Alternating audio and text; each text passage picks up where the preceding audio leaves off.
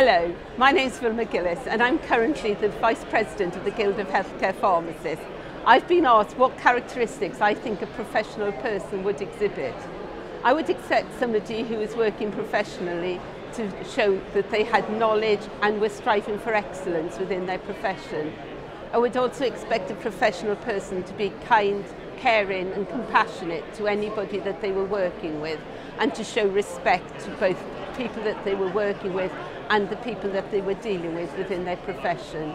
I would also think that a professional person would work with other professions and within their own profession to get the best possible outcomes for the people who were benefiting from their professional work.